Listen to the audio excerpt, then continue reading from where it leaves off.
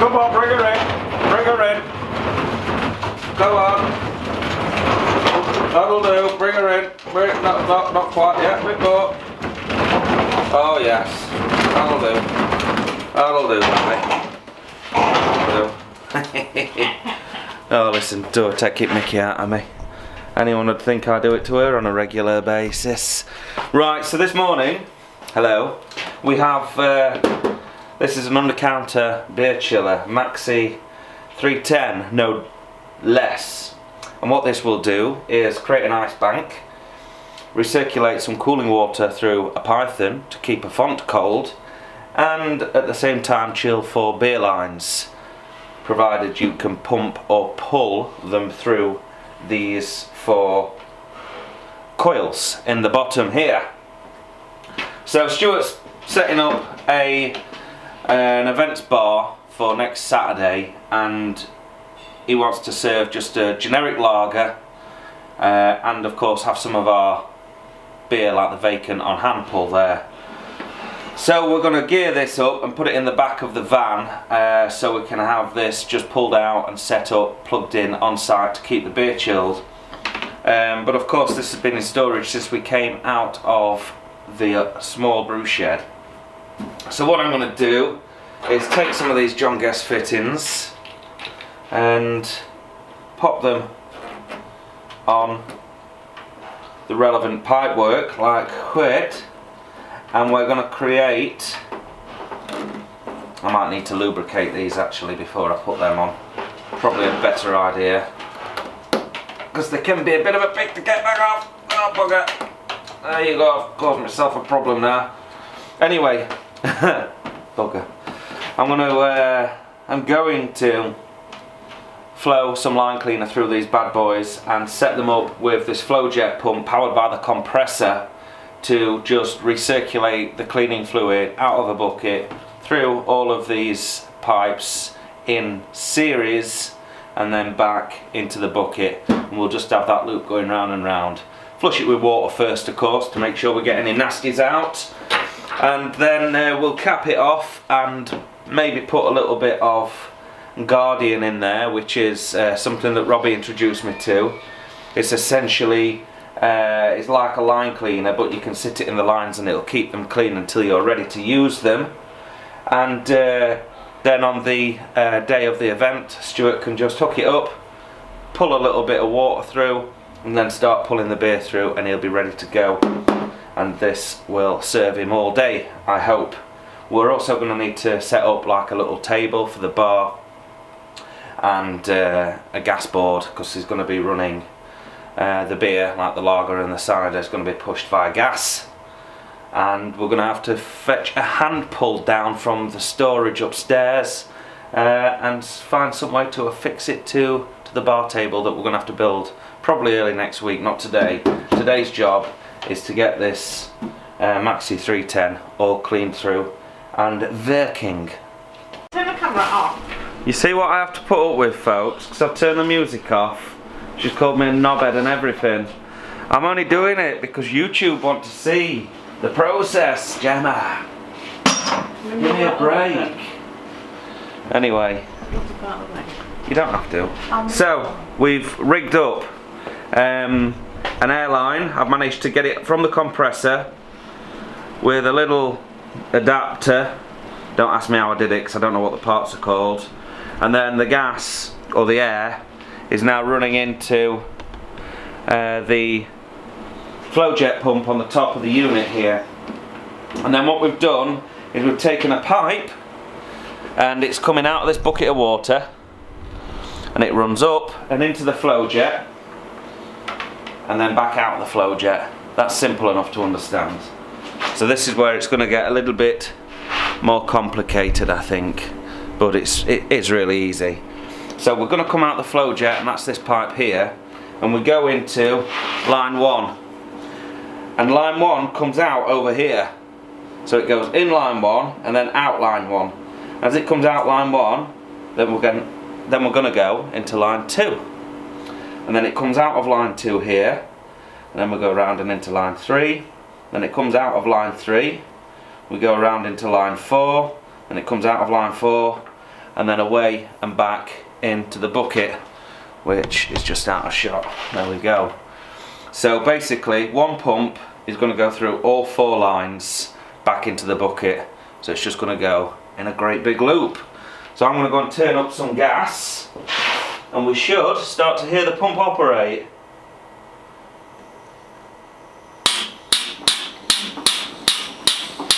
Oh yes, we have bubbles and we have dirty water coming out of the pipes, so it's definitely doing its job. So the pump is now pumping through all of the lines. I'll do this again when I put some line cleaner in. You'll be able to see the pink line cleaner go through everything then. It'll be much easier to figure it out. But yeah, that's what was stuck in those lines. All that manky stuff. So we'll go and just turn up the pressure a little bit on the compressor. We'll take it up to maybe 2 bar. Oh, we're really kicking through now.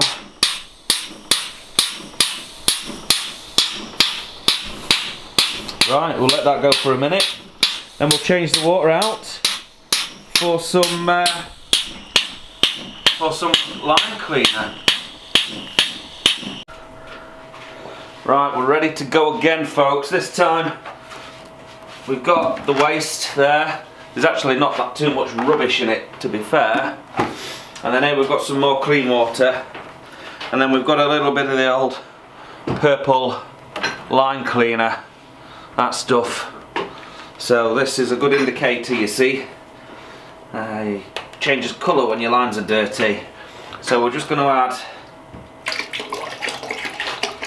Oh my god, splashed it everywhere. Well, don't do what I've just done.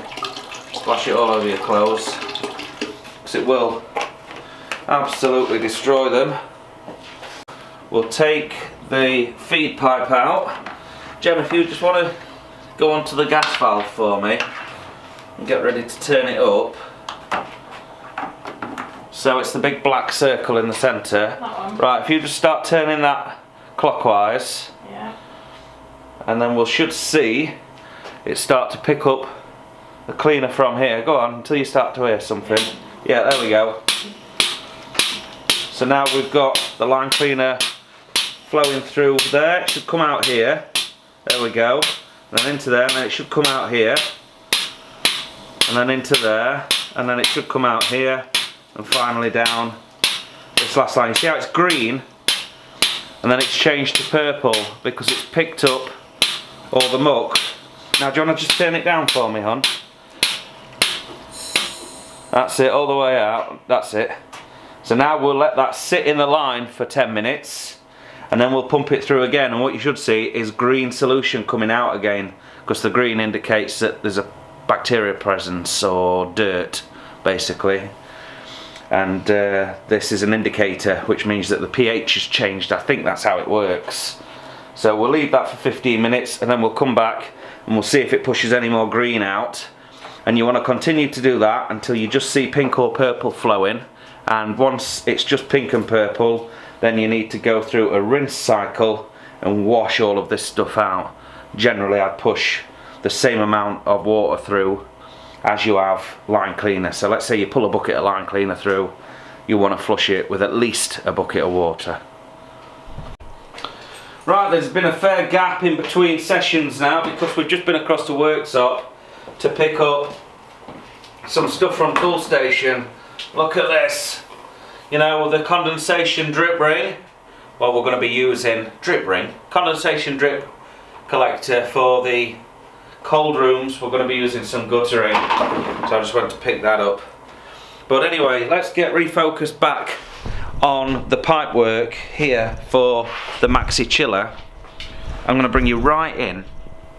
I'm going to try my very best to get you zoomed in on there so we can really see these colours as the line cleaner starts to flow through. So remember, this is the in and this is the outlet, so you can already see there's a bit of green in there. So I'm guessing we're going to see green flowing around here and then purple again. So let's just go and turn the gas up and have a look. Here we go.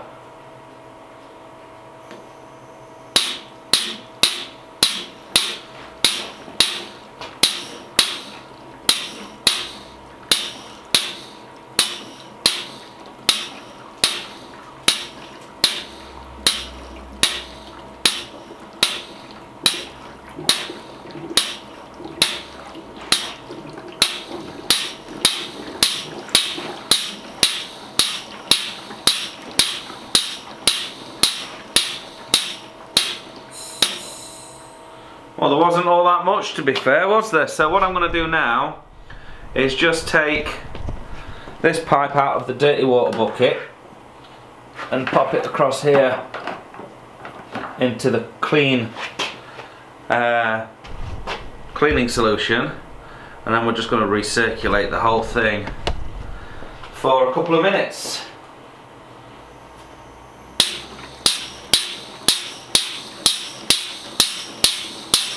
And we'll just leave that to run until we're happy with it. So project number 2 of the day is to turn this gutteria into a drip tray to catch le condensation from, oh, don't fall off, to catch the condensation from the cold room. So I used to work with this stuff quite a lot back in the day, and yeah, that will work. I would put the solvent well stuff on, but these are just so cheap and cheerful, they'll do the job.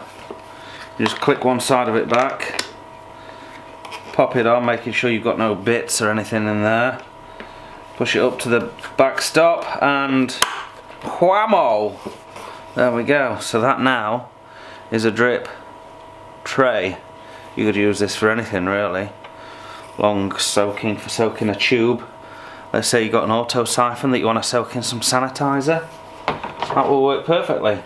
But for this particular instance, we're going to be drilling a hole into one end, and we're going to be inserting a tank connector, and then off that tank connector we are going to be inserting a isolation valve, so we can turn it on and off, and then periodically we can just drain these into a bucket, and then once we've got some time I'll make an automatic draining system, so they all drain into a bucket via a bit of hose pipe downhill, and then once it hits the bucket we will put a pump in there with a couple of float level indicators, and when the water level rises to the top we'll turn a little pump on and pump it away and down the drain. So all we need to do now is make said holes for said fittings. Oh, that's really tight. I don't feel very nice on the fingertips. I don't know if this one's any better. Oh, they are really tight. You get some grips. So what I'm looking to do at the moment is find out the external diameter of this thread and find a suitable Forstner bit to cut a nice neat round hole into all 3 lengths of this guttering. So I reckon we're going to be close to about 3/4 inch, maybe 5/8. I think the 5/8 is perfect. Let's go ahead and do this. The chuck's already wound back, so just tighten her down onto the bit. Put a little bit of sacrificial timber on there. Just remove one end so we're not going to damage the end, the stop end, and then to one side I think we're going to go to this side slightly and quite far to the front. We'll just pop, oh hold on, I've got a lock on here. There we go. We'll just pop a hole in there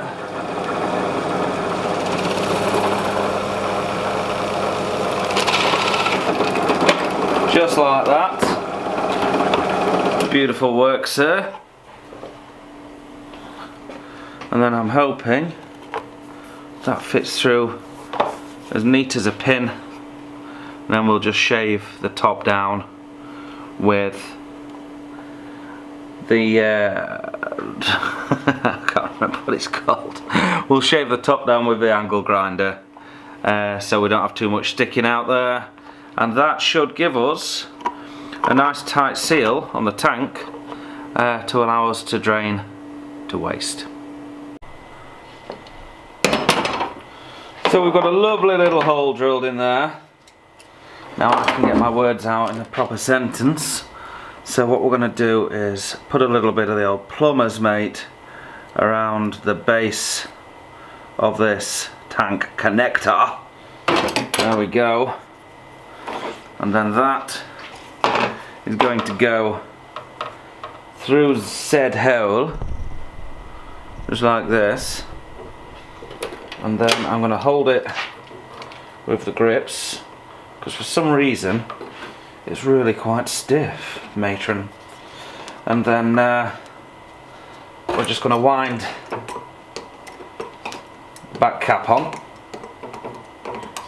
take a few turns. Normally these aren't too bad, but for some reason this one is a real tight fit, and I can't seem to do it just with my bare hands. And you know, I do often have a vice-like grip which dispatches such menial jobs rather swiftly. There we go. So that is then in position like quit. Then what we're going to do is take a little bit of this spare 15mm pipe hole, 15mm water pipe. We're going to go and take a little slicey poo like that. We'll see if this is unidirectional. It doesn't seem to be, so we'll just make things slide a little bit easier with a little bit of sanitizer there, not required of course. And then we'll just loosen that. Come on boy, there we go. So we've got that piece all the way home, and then the same on here. Try them all the way home. Oh, like that. Tighten them up, and there we go. Once that's locked off and we've got the end caps on, then that's going to make a fantastically simple little tray to catch all the condensation coming out of the cooling fins in the cold room, or the condenser. Oh no, it's not the condenser, it's the chiller effectively. But there we go, works. That will work a treat. Just got 3 more to do now, and I'm also going to just trim that down so the whole unit doesn't have to fill up to there before it'll start draining. I'll just hit that with the grinder and we'll level that little bit off so it's a little bit more flush. But I'm going to wait until the silicon's cured first, of course. And would you look at that, Gemma's made me a couple of scrap bins for the workshop so I don't keep mixing up all my metals. So I've changed out, oh look at them, they're all down to temperature apart from this bugger. Don't know why that one's not.